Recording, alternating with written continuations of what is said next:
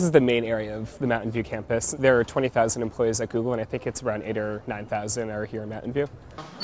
This building is a fairly green building. A lot of the materials they use, like these carpets and the chairs and everything, are cradle-to-cradle certified.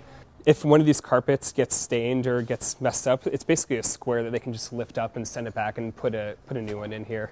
When they were redoing this building, they had all these doors to all these offices, and they didn't really know what to do with it, and so they kind of figured, well, you know, we don't want to throw it in the landfill, so let's just put them right on top there, so there are doors up there that lead to absolutely nowhere.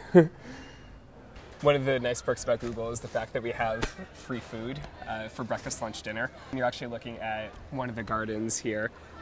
We try to get a lot of the food that's eaten in the cafes to be locally harvested. There's actually one cafe that's called Cafe 150, and the whole concept of the cafe is that all of the food comes from within a 150-mile radius of the Google campus.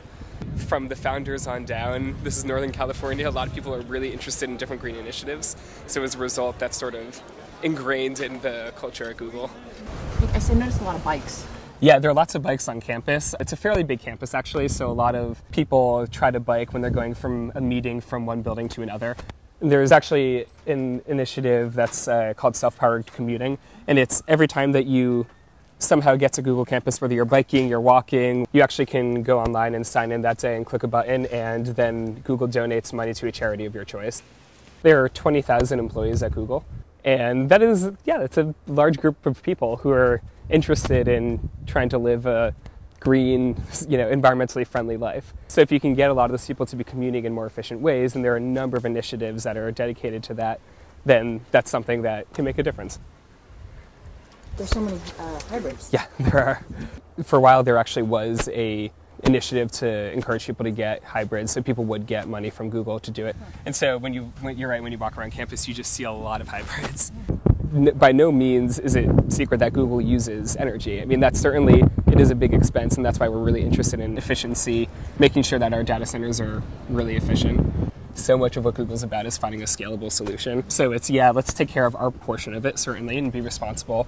But in addition to that, let's actually try to make a bigger impact than just taking care of all of our portion of our footprint. When Google went public at its IPO, the founders issued a letter kind of addressing the principles of the company. And they said, we're going to tell you this up front, that 1% of equity and profit goes to something called Google.org, which is going to be the philanthropic arm of the company. If you don't like this, that's fine, don't buy our stock.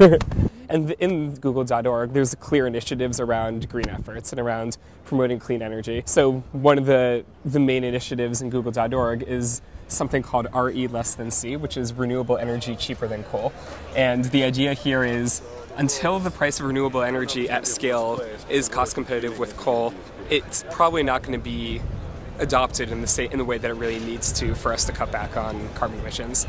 So it's an effort that we have some engineers on campus who are working, we made some investments, done some grants, done some advocacy and policy work on trying to get the cost of certain renewables down. And that's a huge thing, actually. It's huge. You know, Google is one of many, many players in it and can have a role in it. Not going to find the solution ourselves, certainly. Recharge It, is that a Google organization, or is that just... Yeah, rechargeit.org is an initiative within Google.org. That's this initiative to encourage the adoption of plug-in transportation. And so there are a number of parts of it. We've done a few grants and investments in this area. We've done a lot of advocacy work. And then we have a fleet of cars on campus that we've done a lot of experiments on, actually. So there are people who can come down here and sign out a car. It kind of works like a zip car sort of thing. And if I have a meeting off campus, I can go sign out a car and take the car off campus, or if I have an errand that I need to run, I can go sign out a car and take it off campus. And the engineers have been doing a lot of experiments on it, and they actually published their results and figured out that these plug-in cars were getting around 90 miles per gallon. One thing about Google is that it's keenly interested in data, and so in a number of ways they're trying to get data. So these electric cars, for example, it wasn't just, oh, let's talk about the cars and that'll be great. It's, let's talk about the cars and let's also do some experiments on them to try to understand how people drive these, and are there ways to get better mileage out of the cars, and how well are the cars actually performing, and what if we tweaked this, then would the cars perform better? Before we started with Recharge It and started with our plug-in initiative, some people talked about plug-in vehicles, certainly, but it wasn't a major emphasis. And now in the stimulus plan, actually, there's a lot of money that's been dedicated towards plug-in cars, which is really exciting. And President Obama has made a goal of having 1 million plug-in cars on the road by 2015, which is exactly the number that we were shooting for. So that was really exciting for us. Right now we're under a solar carport here, so these are all solar panels that line the roof right here. So a lot of the energy that's going into these cars comes from the solar panels. So there's solar panels on a number of the buildings, and it's one of the largest corporate solar installations. I think it's around 1.6 megawatt installation, which basically means that for the buildings where there's solar panels, it powers 30% of the peak load. They put in the money a while ago. There are 9,000 some odd panels that are at Google. They put in the money to install it and certainly had to put some capital up front, but it's going to pay for itself in 6.5 years. And after 6.5 years, any energy that we get from the solar panels is essentially free. It's savings.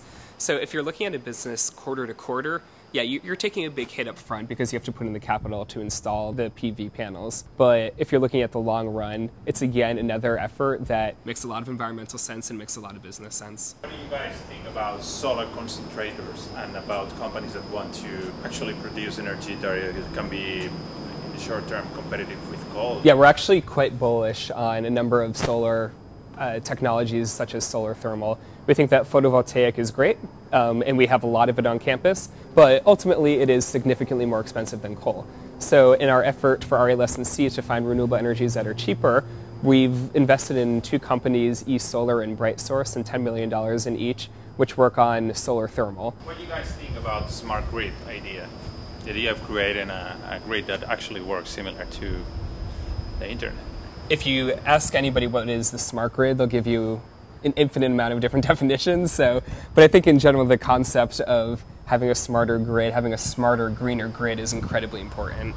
And it's something that at Google we're really interested in because we're an information company, we're a technology company. Hopefully we can have some effect in helping to make sure that people are running their lives more efficiently. And that's why we've come up with Google Power Meter, which is a service that allows people to understand their electricity use, and telling consumers, hey, here's a graph of your energy use over the last certain period.